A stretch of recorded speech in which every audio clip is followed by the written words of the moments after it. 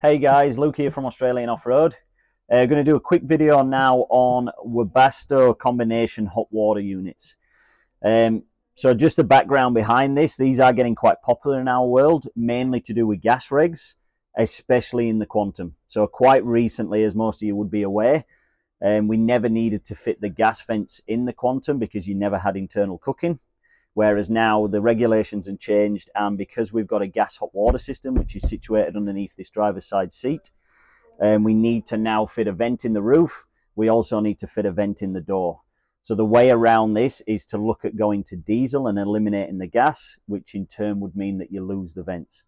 Now this particular trailer's got this option in terms of the diesel hot water, so we've replaced the gas. What we have also done in this one is deleted the diesel cabin heater, which is going to be a standard feature in your Quantum through to your Aurora. So gas hot water system, diesel cabin heater. What we've done in this particular trailer is we've taken both of them out and we've put the diesel hot water combination unit in. So what I mean by a combination is it is predominantly a hot water system, but it has the ability to be an air heater as well.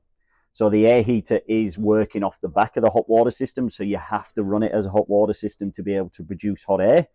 But yes, this outlet here, which you can see just to the side of my leg, is where the hot air would circulate out from. So I'm going to break the seating down and take it apart so you can see the actual hot water system.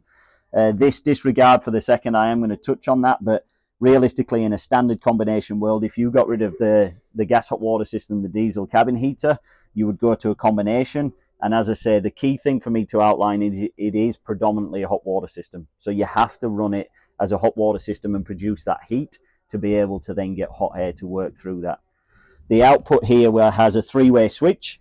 So with this three-way switch, we can either turn it on low fan speed, high fan speed, or turn it off. So you haven't got the same kind of controls if you had the separate cabin heater, where you can really dictate temperature and speed. It is only coming out from this one outlet. Now, if I pull this seat apart just so we can see, the unit itself will not really take up much more room than what the gas would. It'll sit in the exact same location as where the gas hot water system would be. So this here is going to be the Webasto diesel hot water unit. And then if we see, we've got these heater hoses that run off this to the side, moving to this area here.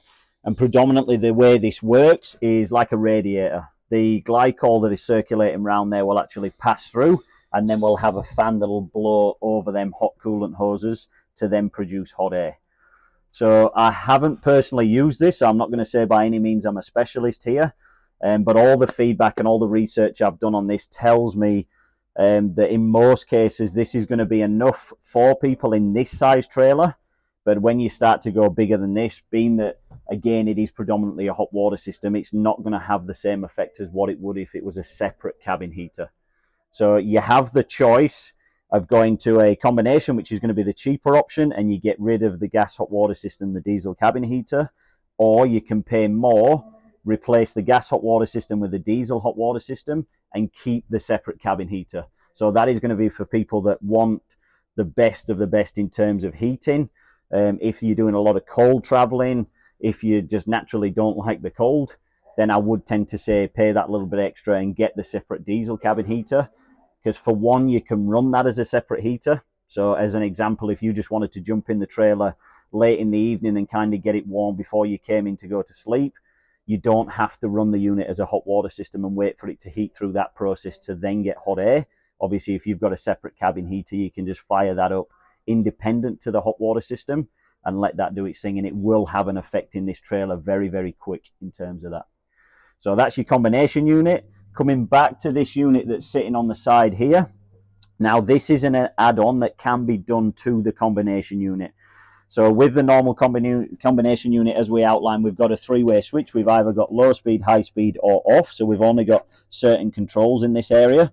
Whereas this speed regulator that can be added on as an addition allows you then to regulate the temperature better, but also regulate the fan speed better. So this is just a little addition that can be done to that combination unit, just to give you a bit more control in terms of temperature and speed. Hopefully that gives you a good overview.